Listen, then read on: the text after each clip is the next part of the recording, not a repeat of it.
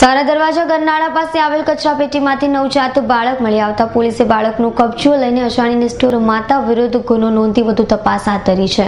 પૈદરપુરા police પાસેથી મળતી માહિતી મુજબ સુરત ટોકીઝ પાસે ફૂટપાથ પર રહેતો અને કચરો વીણવાનું કામ કરતો ગોરખ વસાવાએ નોંધાવેલી ફરિયાદમાં જણાવ્યું હતું કે તે કચરો વીણતા સહારા દરવાજા ગરનાળા પાસે કચરાપેટી ખાતે ગયો હતો અને કચરાપેટીમાંથી ખાલી બાટલીઓ કાઢી રહ્યો હતો। તે સમયે કાપડમાંથી જીવિત હાલતમાં નવજાત બાળક મળી આવ્યો હતો, જેની તેને તાત્કાલિક બનાવ અંગે પોલીસને જાણ કરતા મૈદરપુરા પોલીસે સ્થળે પહોંચી બાળકનો કબજો લઈ અજાણી નિષ્ઠુર માતા વિરુદ્ધ ગુનો નોંધી વધુ તપાસ હાથ ધરી છે। Bureau report, Surat.